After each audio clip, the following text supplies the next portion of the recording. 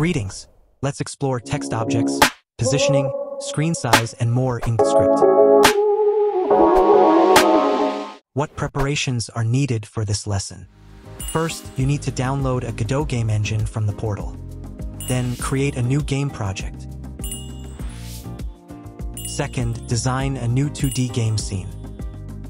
Select the root node in the new game scene and add a GDScript file either by clicking the micro button or using the context menu. How do you create a text object? First, create a label object in Godot.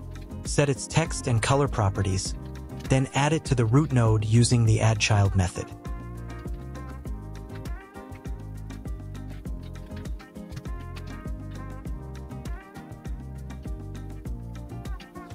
How can you put text in the center of the viewport?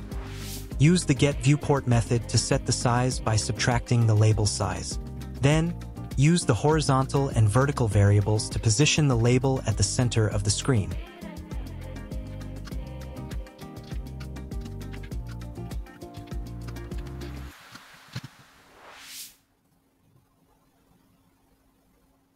Hope you found this helpful. Subscribe and hit the bell icon to stay updated with future videos.